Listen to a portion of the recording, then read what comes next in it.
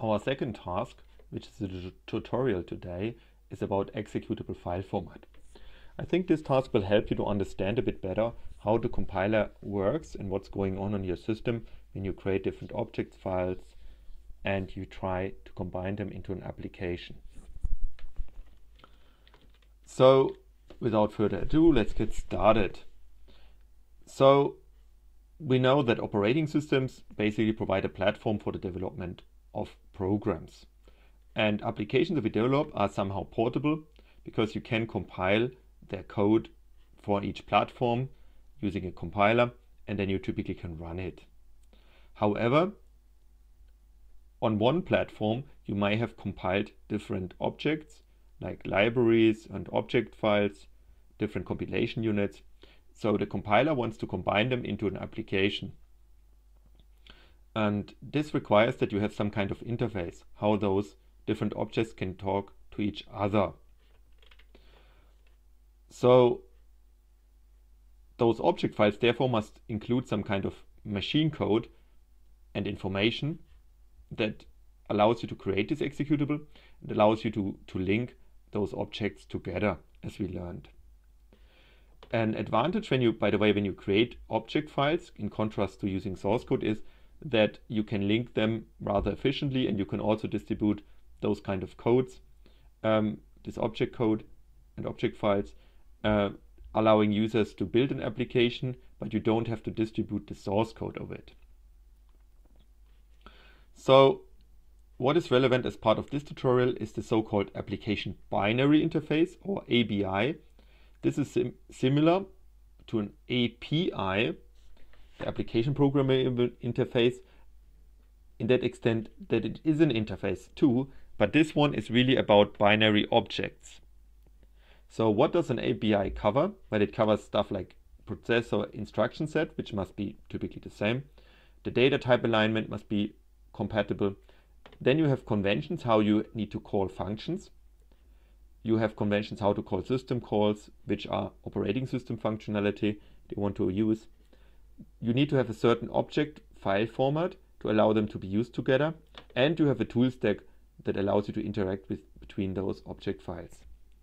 Once you have all those in a compatible way, you can basically create a program by combining the different binary object files together, even when you have compiled them with different compilers, which is quite neat.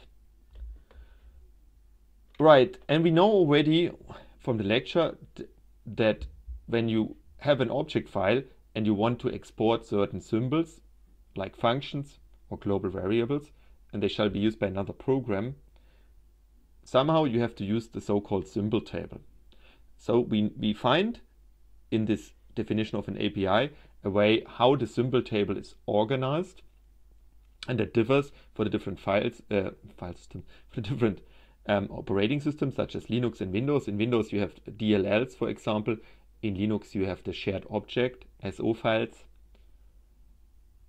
And in Linux, by the way, we have the so-called executable and linking format, which in short is ELF. There's also another format which is quite cool for debugging. It's called Dwarf.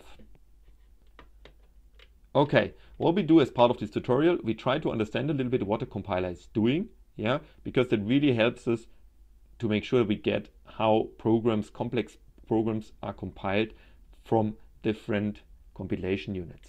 So we take this little example code here, and then we build and use different tools that are existing in Linux.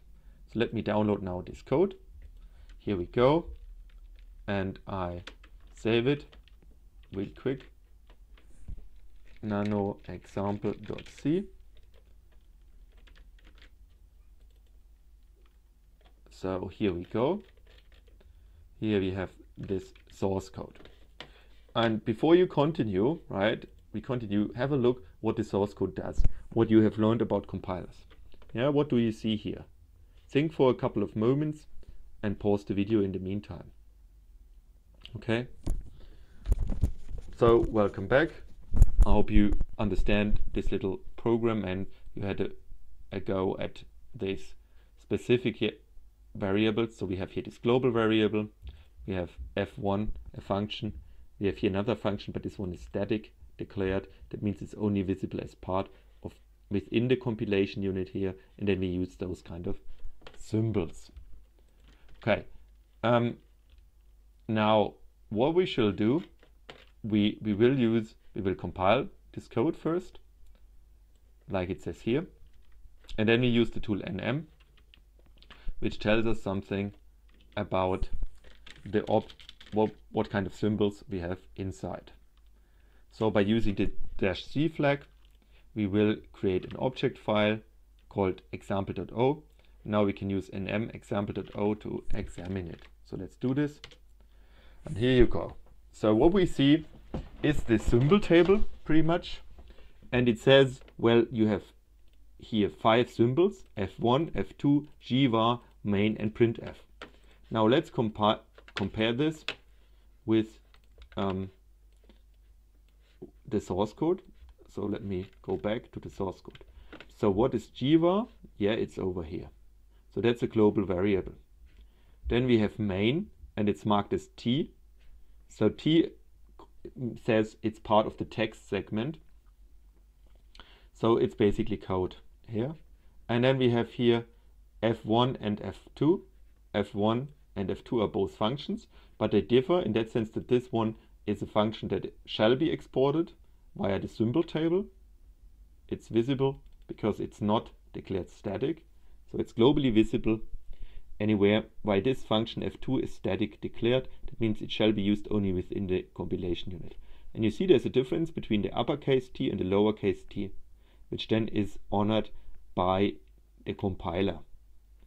Lastly, we say, what else do we say? Printf here, well, it's u, and u means it's pretty much a symbol that is used, but it's not declared as part of this object. And here on the left hand side we see pretty much the memory addresses that those objects have as part of this little compilation unit. Yeah, printf has not yet any memory address because we don't know anything about the code. Okay, so that looks all good, and I think you can understand how this relates to our definitions of visibility. By the way, here is the description of what the different characters mean.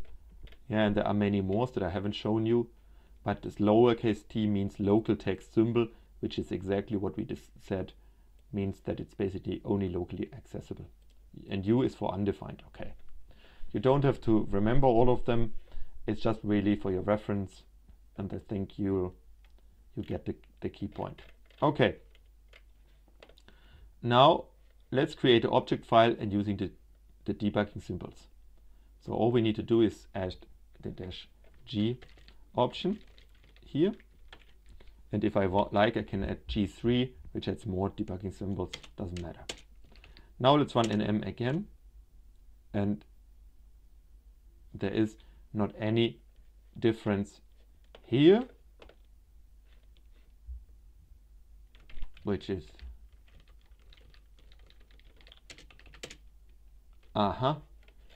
which might be surprising at first, but it really depends a little bit on which version of Linux you are and what kind of symbols will be included. Here I include more debugging options, more details about it, and you see here a lot of more information is basically added as additional symbols using the n flag as part of this nm tool.